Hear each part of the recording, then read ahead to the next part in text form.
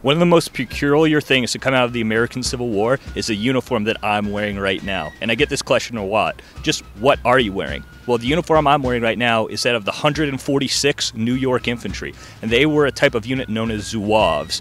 Zouaves were soldiers from French North Africa. They were classified as light infantry, and they fought for the French army in the early 19th century.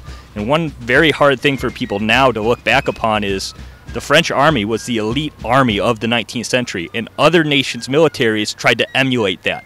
The end result being units like Zouaves being raised for the American Civil War within the United States. Now, Zouaves started out just before the American Civil War within North America, and primarily they were drill teams. They went around the country and they were entertainment for the local citizens. They were using the famous bayonet drill that the French Zouaves were known for, and they started what's known as Zouave fever or Zouave craze throughout North America. They primarily toured throughout what would become the Union states in the American Civil War, and as such, almost all of the Zouave units that fought in the American Civil War would fight for the Union. There are a few exceptions to that, however, primarily in the one certainly French area of the United States, Louisiana. The Louisiana Tigers under Major Robideau Wheat are going to fight in the early battles of the Civil War, but are going to fade away as they take heavy casualties and are unable to replace their uniforms. Famous Zouave regiments that fight in other battles include the 5th New York, Duryea Zouave, which come out of New York City. They're going to be almost annihilated at Second Bull Run.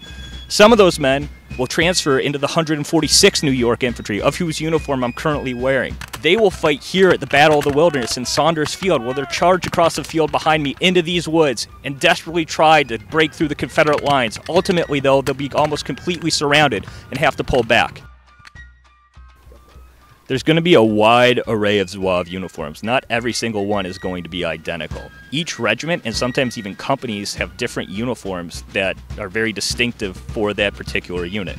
The 5th New York had bright red pantaloons with red fezzes with yellow tassels, dark blue coats with red trim. The 146th New York, the uniform that I'm again currently wearing, was more in the style of the Turcos, or native soldiers who fought in the North African army. They would have been wearing the sky blue that a lot of Union soldiers wore as their trousers, but as a complete uniform with red sashes covered with yellow and with the red fezzes. One item that I'm not currently wearing is the turban. The turban would have been wrapped around your head to give you a little bit of more protection from the sun. However, Civil War soldiers primarily only used them for dress parade or as tourniquets on the battlefield.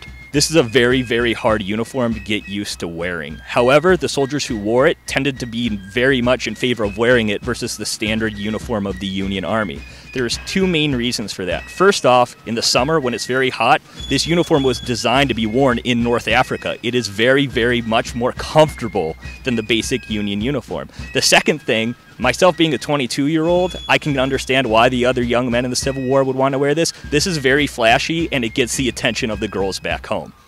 A lot of people would think that the Zouave uniform was an early war craze that died out. However, you still see Zouave units fighting throughout the war. The 146th New York started as normal Federal infantry with your dark blue coats, but they changed over to Zouaves based on how good they were at drill as well as their actions in battle. And many units would change over to Zouave uniforms based on their performance in the war. In fact, the last casualty of the Army of the Potomac at Appomattox Courthouse would be a young Zouave serving in the 155th Pennsylvania Infantry. The Zouave style would not die out with the end of the American Civil War. It would continue on all the way up through World War I, where French units were wearing it in the Western Front facing modern machine guns. If you visit a Civil War battlefield or museum today, you might come across one of the very fancy Zouave uniforms that were worn back in the day. Keep in mind that while this may appear silly to us in the 21st century, in the 1860s, these men were elite soldiers who thought of themselves very highly in their very nice, very delicate uniforms.